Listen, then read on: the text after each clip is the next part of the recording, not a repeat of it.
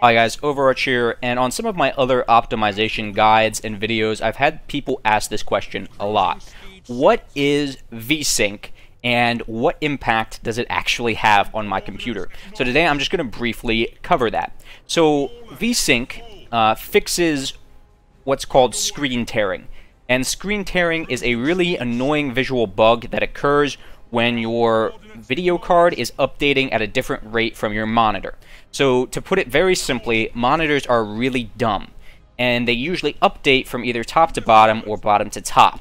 And what happens is your video card sends them data, and that data just tells that monitor what color each pixel needs to be. So it goes from top to bottom, and it just tells it what each pixel needs to be, and monitors do this pretty quickly. It's what's called their refresh rate. My monitor has a 140 Hertz refresh rate, meaning it displays 140 new images per second. Screen tearing occurs when your graphics card, which is also kind of dumb, outputs images faster than your slower than your monitor can refresh. And what happens is that in the middle of a refresh, it sends a new image. So the monitor goes through and it renders half the image, then it gets a new image, and it renders the bottom in a different image, and you have that screen tearing. It's most prevalent in like fast-paced shooters or survival games, stuff like that. Anything where you have a lot of rapid motion. So Vsync fixes this.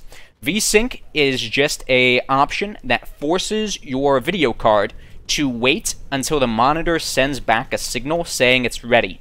So when Vsync is off, your graphics card just works as fast as it can and outputs as many images per second, also called frames per second, as it can. When Vsync is on, it waits for the monitor to say, okay, I'm ready, before it'll send a new image, and that prevents screen tearing. So a lot of times I have people ask me, like, why does this have potentially a really big impact on frames per second? And it can have a huge impact, up to 50%. So, and it doesn't always have that impact though. So let's talk about it.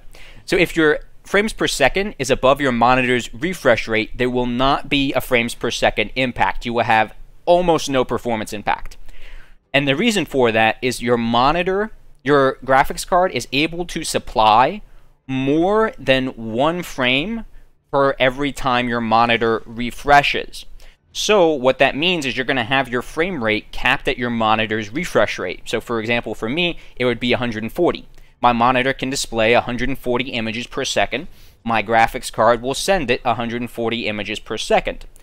By the time the graphics card is ready, by the time the monitor is ready to display that next image, the graphics card will already have the next one ready to go. So no performance impact. However, if you may see a decrease in FPS. However, that FPS is totally wasted because it's going to be above your monitor's refresh rate. If your graphics card, or if your monitor can only display 140 images per second, there's no reason to have more than 140 FPS because you literally won't be able to see the difference.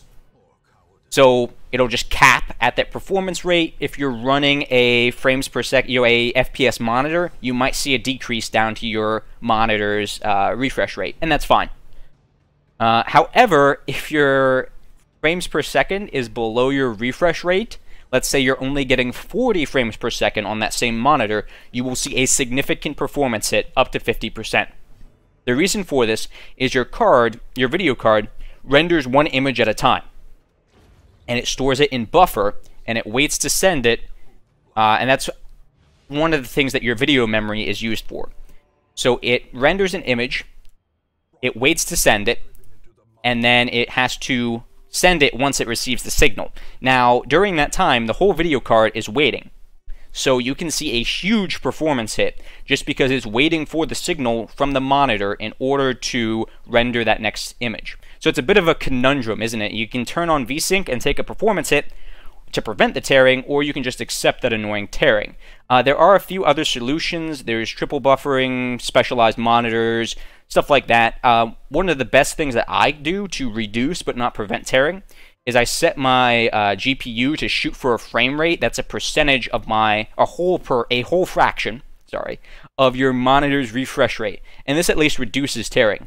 So for example, I have that 140 hertz monitor. If I set it to 70 hertz, exactly 1/2 of my monitor's refresh rate, and that's something you can do using the NVIDIA and AMD control panels. I talk about that in a video up in the top right.